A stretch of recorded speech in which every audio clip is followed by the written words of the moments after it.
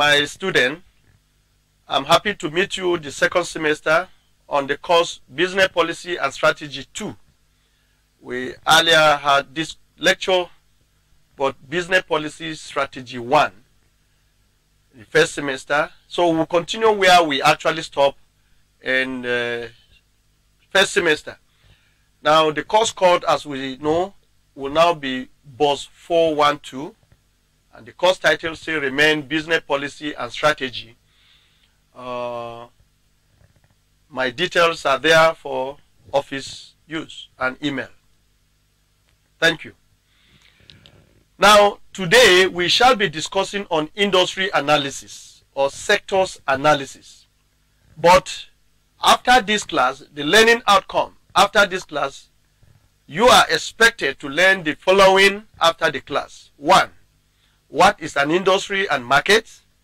You should be able to know Porter's competitive 5 forces framework. Also, you should be able to know the key determinant of Porter's competitive forces, and to know on industry life cycle, to also know competitors and market, strategic groups, and what is market segmentation. That is not all, or last but the least, but not the least, we have critical success factors and blue ocean. Now, let's go on. What is an industry? An industry is a group of firms producing products and services that are essentially the same. Example, some example could be in automobile industry, airline industry, manufacturing industry, power, let me say, power electricity sector.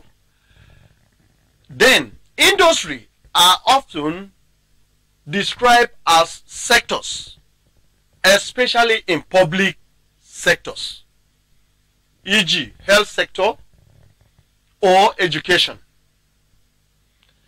Industry and sectors are often made up of several specific markets or market segments.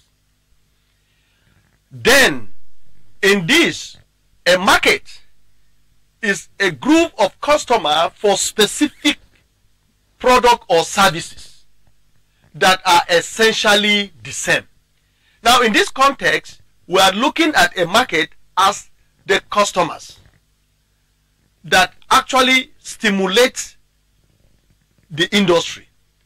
And it is only when market is available that you have business. So if there is no customer with identified problem or need, then there is no market.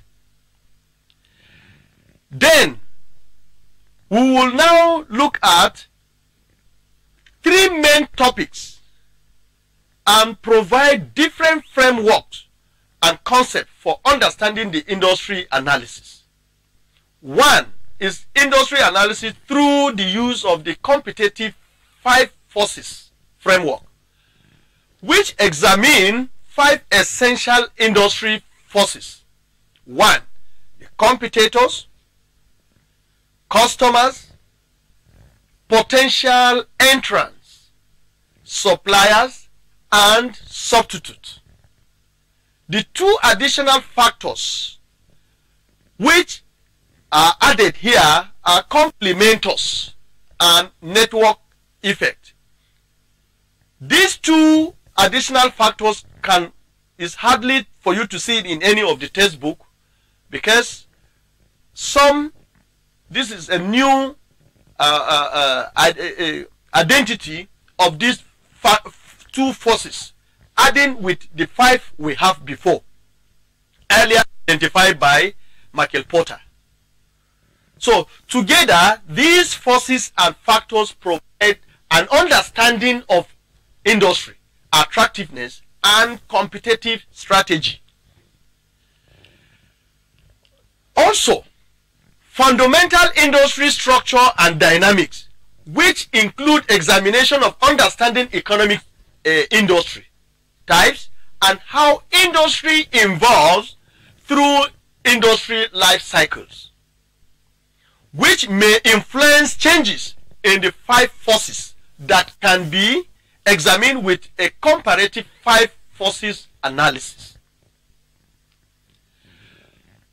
Then, competitors group and segment, including examination of strategic groups of organizations with similar strategies, and of market segment, group customers with similar needs. These focus provide a more in-depth understanding of competition with an industry or sector. That is not all. A key determinant of profitability is the extent of competition and the strength of buyers and supplier, and this varies between industry. That is to say, for you to know that this industry is highly profitable, the only determining factor is when you discover that competition is not too high, buyers are of suppliers are not too high, and so on. Then it can stimulate profit. Where competition and buyers and supplier strengths are low and there is a little threat of competitors, participating firm or industry should normally expect what? Good profit. Should expect good profit.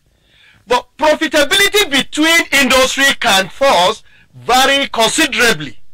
For example, in the pharmaceutical industry has performed very well, while other like the airline industry in Nigeria have underperformed. Even if we are to mention another one, the energy sector, you talk of NEPA, there is no stable light. Just few minutes ago, we started this recording. Before you know, they took light. So the industry is actually underperformed. Then we look at Porter's competitive 5 forces framework. What are these forces Michael Porter have earlier identified for a very good analysis of the industry? So Michael Porter 5 forces framework help to analyze an industry and identify the attractiveness of it in terms of 5 competitive forces. These include extent of rivalry between competitors. 2, trade of new entry. 3, trade of substitute products and services. Power of buyers and power of suppliers. These are the 5 forces that Michael Porter postulated, and he actually indeed confirmed that these forces have the ability to squeeze your profits if they are too high. But where these 5 forces are low, the industry is very, very good for you to invest. So these 5 forces together constitute an industry structure.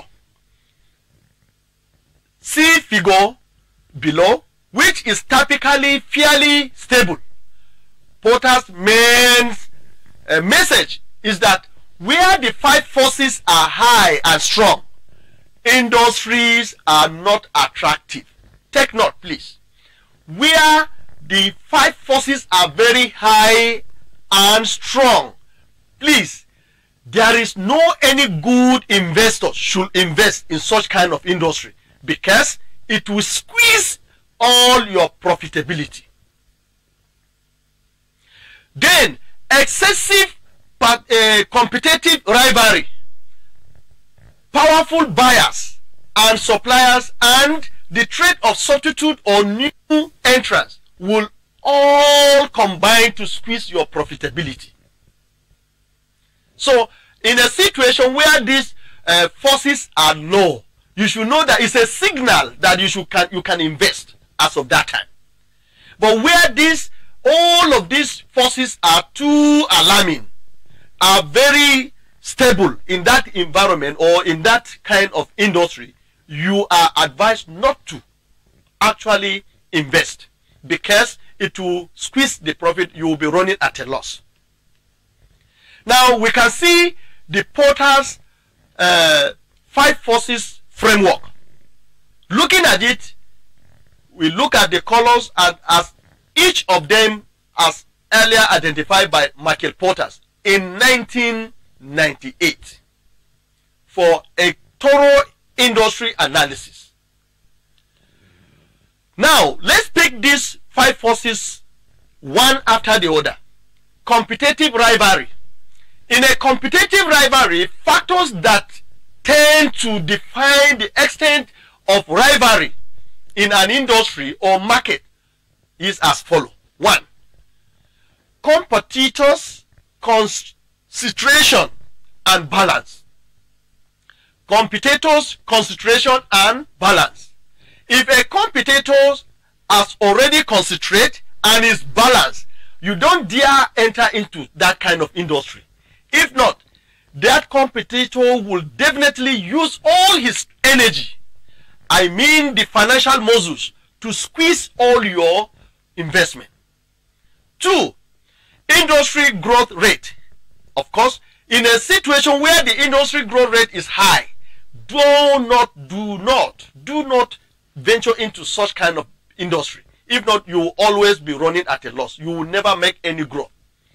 High fixed costs, high exit barrier, and low depreciation.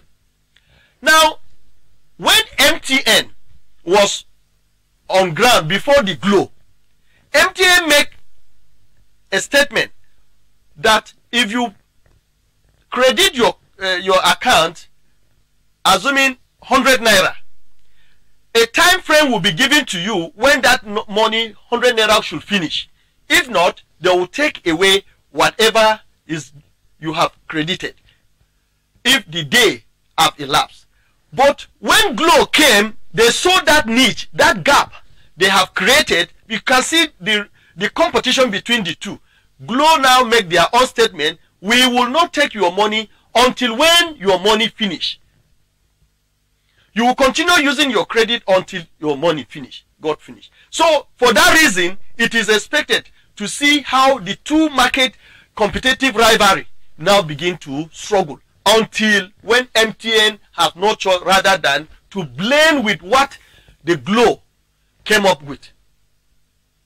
So then secondly, the threat of new entrants. How easy it is to enter the industry influences the degree of competition. The greater the threat of entry, the worse it is for incumbent in an industry. An attractive industry has high barrier to entry that reduce the threat of competitors. So under this threat of new entrants, we are expected to have the following in mind. 1. Economics of scale and experience. How many of this industry can buy in a large quantity so that they will enjoy economic of scale and experience? 2.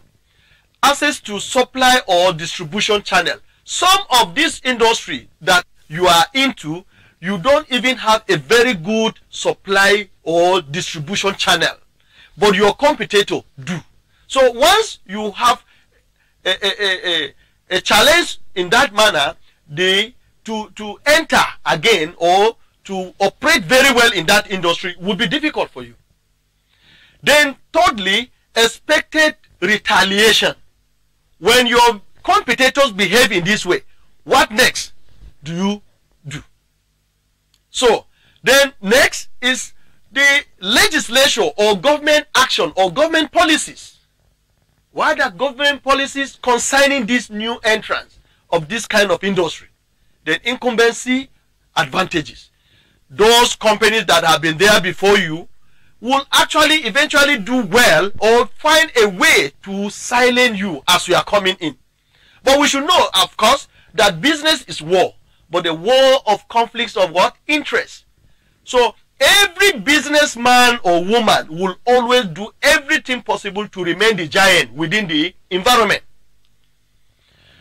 That is not all. Trade-off, substitute. Substitutes are products or services that offer the same or similar benefit to an industry, product or services, but have a different nature. Have a different nature.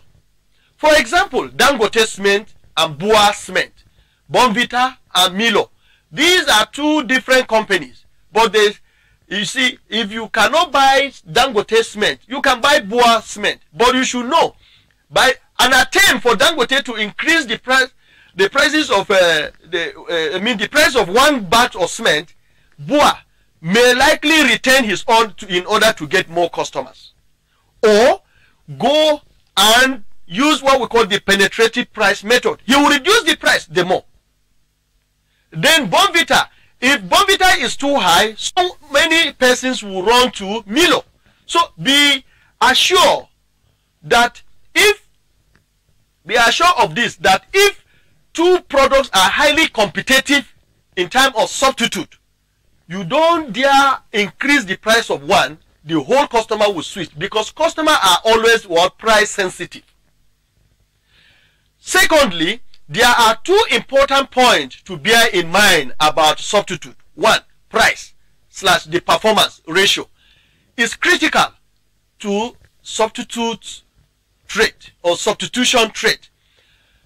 Two, extra industry effects are the core of the substitute concept.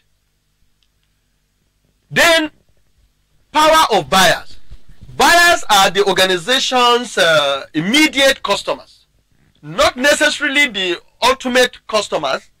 If buyers are powerful, then they can demand low prices, of course, and costly products or service improvement. Buyers' power is likely to be high when some of the following points are in place. One, concentrated buyers.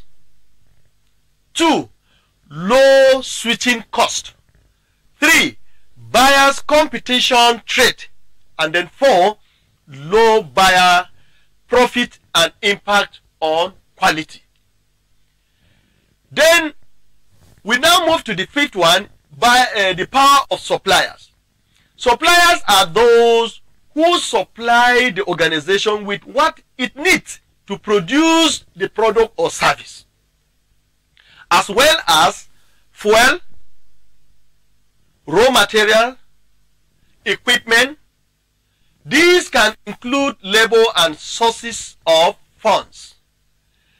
The factors increasing supplier power are converse to those for buyers' power. First, supplier power is likely to be high where there are one, concentrated suppliers. Two, where there is high switching cost. And then three, supplier competition trade. And then four, differentiated product. Now, complementary and network effect. The 5 forces framework has to be used carefully and is not necessarily complete. You must not use all in one aspect, in a particular area. But you may pick the one you feel is very, very essential for the growth of the company. Some industry may need the understanding of the 6 forces. Organizations that are complementors rather than simple competitors. You know, there is an organization that is a complementer to you is not a competitor. So such kind of organization that can, the presence of such kind of organization can help the growth of your own organization. They are complementors. They are not actually competitors. They are complementors. So for such kind of industry, such kind of complementors, you need them around you to actually motivate your company or business. An organization is your complementer if it enhances your business attractiveness to customers or suppliers. On the demand side, if customers value a product or service more when they are also have the other organization product, there is complementary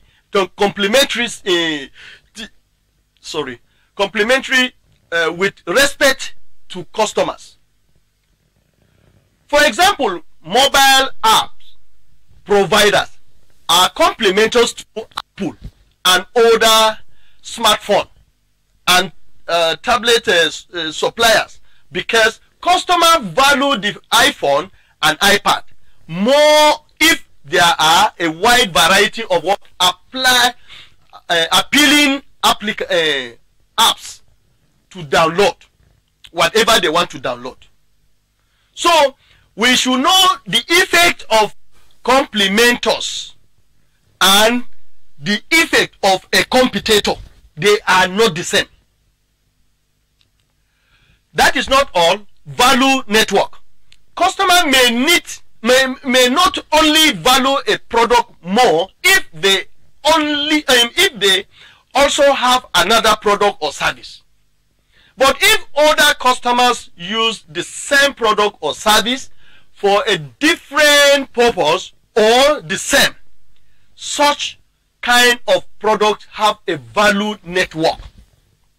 When kind of relationship is established, such kind of value network is actually going to impact positively on the performance of your own organization or company. Now, this will now lead us to look at the industry analysis, or let me say the industry life cycle. Now, when we talk of industry life cycle, we are proposing that industries start small in their development or introduction stage, then go through a period of rapid growth, the equivalent to adolescent in the human life cycle.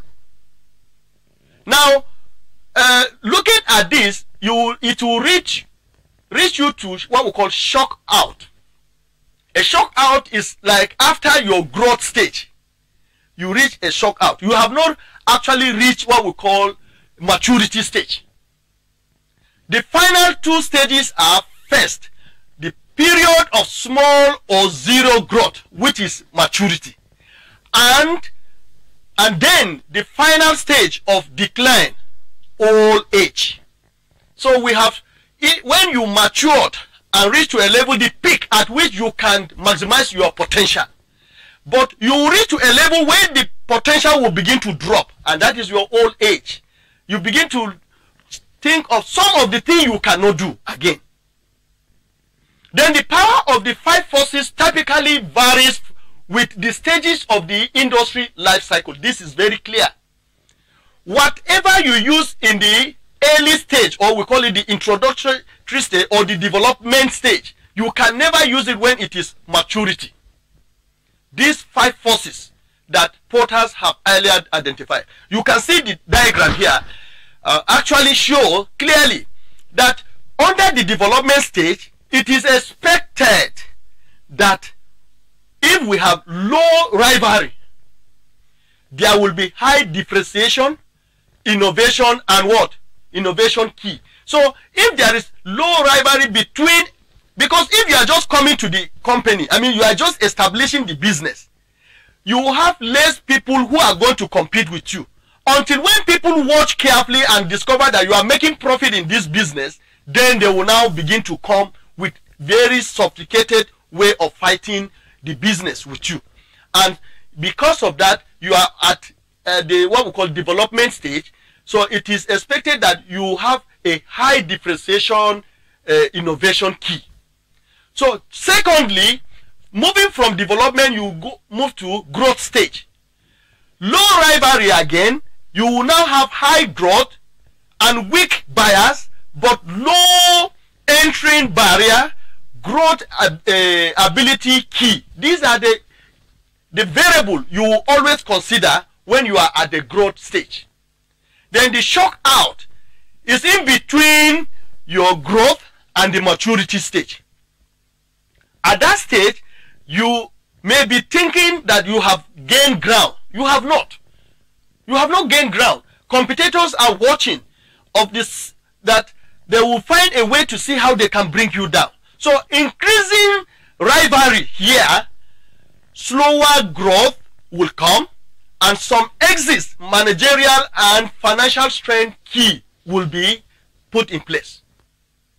So then from the shock out to what we refer to as maturity stage, the stage at which you have reached the maximum of your potential. So stronger buyers will lead to low growth, of course, and standard product. Of course, you have to do standard product to meet up with high competition around you there. But higher entry barrier make share and cost key. Then the last there is the decline stage. Extreme rivalry, typically many exist, and price, competition, cost, and commitment key. These are the things you look into. And it is in this, the last stage, that R&D can be conducted. When you see that you have R&D, will mean research and development. You can go over where your competitors are actually fighting you. Where can you do well than them, and so on. And that will actually help to see how you do well in your competition. Then competitors and market. An industry or sector may be too high a level to provide for a detailed understanding of competition.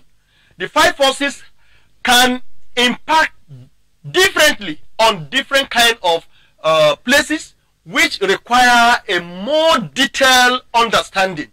For example, Toyota and Honda may be in the same growth industry, automobile, but they are positioned differently. Let's know that. So, because a good numbers of customers will tell you the difference between Toyota and Honda. They will tell you, I prefer Honda than Toyota. And then another customer will tell you good reasons why he prefers Toyota than Honda, and so on. So they are protected by different barriers to entry, and competition and competitive moves by one are unlikely to affect the other. So if there is any competitive move between Toyota and that of Honda, it cannot affect the other one. That is just what we are looking at. So then this will now lead us to look at what do we mean by strategic groups. Strategic groups are organizations within the same industry or sector with similar strategy, characteristics, following similar principle and strategy, competing on similar basis. So when a company is actually in what we call strategic group, is actually facing those kind of companies that are actually producing, having similar strategy, having the same kind of product, packaging and everything, almost the same. So it will be difficult for you to get out if they have more competent hands or salesmen to go with their business. Then market segment. A market segment is a group of customers who have similar needs that are different from customers' need in other part of the market. So when you discover that they are all customers coming to your shop, you have a barbing salon, and then they are all coming, then you now discover that some are highly classified in the way that they don't want to sit in the same place where other customers are sitting. Then you open a room for them, special for such kind of a customer. That is a niche. You have created a niche, because now the treatment you give them in that special way will attract more income again. But if you look at it, it's the same services that you are rendering to these people, the common one, are the same services you are rendering to them. But just that they don't want a situation where they sit with a common man. So for that reason, you create a market segment. And then in creating a market segment, the following are to be taken note. One, variation in customer need. Because if customers have identified this is what I need, of course, do that. Specialization and so on. So now, the last here we are going to discuss is on the critical success factors and blue oceans. Now the canvas highlight the following three features. Critical success factors are those that either are particularly valued by customers or provide a significant advantage in terms of cost. There is nothing more than that. Then secondly, value curves are graph or graphic depiction of how customers perceive competitors' relative performance across the critical success factors. Then we have value innovation. Is the creation of new market space by excelling on established critical success factor on which competitors are performing badly, and or by creating new critical success factors representing previously recognized customers' wants. Now, when we say value innovation, the ability, you are in the same industry with a particular person, but you now create a new idea within that industry to attract the other customers that all of you are all fighting for. So that single act will lead you to what we call value innovation, and it will increase your performance, or you increase your sales and profit. Now, a value innovation is a company that competes in blue ocean. What we mean by blue ocean here is opportunity. Blue ocean is new market space where competition is minimized. Now, the competition here is not too strong. It's very at a lower stage. People are not there to tap such kind of opportunity. Then, such kind of area where you discover is a blue ocean. Blue ocean contrasts with red ocean, where industry is already well defined. Good, take note. In a red ocean, industry are well established, are well defined, and they have rivalry around them. The rivalry is even intense, is very, very aggressive. Now, blue ocean involve wide empty seas, where red oceans are associated with bloody competition and red ink, in other words, financial losses. So if we look at it very well critically, organization or industry or sector which want to invest in, if they are not looking as blue ocean, don't dare enter there, because the red ocean will squeeze all your whatever you have, your asset, and then turn it to losses. And we can see red ocean are associated with what? Bloody competition. The competitors can go extra mile to diminish or to destroy the whole of your progress or whatever you have put in place in business. And I've always said this, that business is war, and a war of conflicts of interest. In Africa, business is war with bloodshed. In Africa, and particularly in Nigeria. So you can see the extent at which someone can go to damage your image of your business, and so on. So thank you very much for listening for this lecture today. We have come to the end of the class. Till we see next, and then we'll discuss much on the next topic that we are going to look. Well, the next topic we are going to look at is on case analysis. We are going to look at how a case will be given to you. You sit down and analyze it, and what are the guiding principles for you to analyze a good case. At this stage where you are now, 400 level, moving toward ending of your finishing your program, it is expected that you can analyze cases. And in case analysis, we say read the case twice under exam condition. Read the case twice under exam condition. And that is not all. Take note of the silent point. And what are these silent points? It could be you have a graph. You could see an account statement. You see balance sheet. You see income statement. Do not overlook all these exhibits. They are potential items that will help you to analyze your case very well. Also, use your total knowledge you know about life. If you have knowledge about finance, you have knowledge about human resource, you have knowledge about entrepreneurship, you have knowledge about business math, you have knowledge about economics, use your whole total knowledge, organizational behavior, research, and all of that. Production management, all. So when you are analyzing a case, it means that you should come with the totality of your knowledge. So by the grace of God, by the next class, we are going to see how we can analyze a case. We identify problems in that case, and also solution to the case, and then also recommendations that will advise for that organization to use in order to improve the financial stand and highly competitive with their competitors. Thank you very much and have a wonderful day.